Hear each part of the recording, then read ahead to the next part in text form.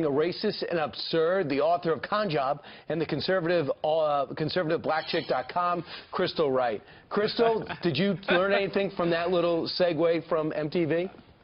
I didn't learn anything, but, you know, I would think that liberal networks like MTV would really give up this identity politics after Trump won the election and energize white voters, right? Because this is really about the fact that white voters were tired of being told, especially white men, hey, you're all racist. You know what? So they went out to the polls. They said, you know, our white vote matters.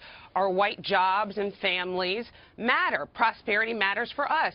So I really think MTV really just, you know, they need to give it up. But more importantly, guys, would we ever see a New Year's resolution produced by MTV telling black men to stop killing each other in inner cities like Chicago, stop impregnating black women to the tune of over 70%, marry black women? Will we ever see a video like that from MTV? No, because you know why, guys? That would be racist. It would be, and this is obviously racist, but let's face it, Crystal, let's face it, these days, white men are a punching bag for the liberal left.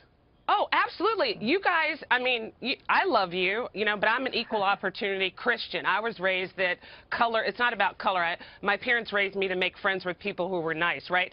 But you guys sitting on the couch, you've got, you know, you're right in the bullseye of the gun from the liberal media. They've said, hey, white guys, you're all racist, you're all villains, you're not family men. And again, this goes back to they can't get over the fact that, hey, MTV, hey, all you other liberal networks, Trump is the president, and he happens to be white. Yeah. That doesn't mean he's bad. It also goes along with what Bill Clinton said, what was it, a couple days ago to a newspaper. He said the angry white man, and that is why Hillary Clinton lost.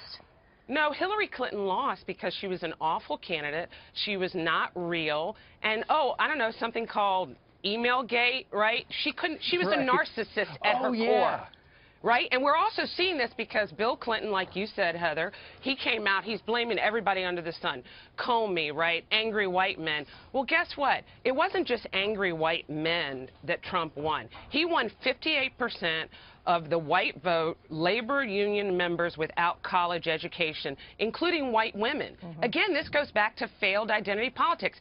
Even he won 8% of the black vote, Donald Trump. Right. So people are just tired of being told, I can't like you because you guys are white. You can't like me because I'm a black woman. Really? No. Right. Yeah. I think eventually at one point we're just going to have people that win the state and not win the white vote, the Hispanic vote, and the black vote, or the female vote, or the male vote. Right. Hopefully that'll be coming around the corner.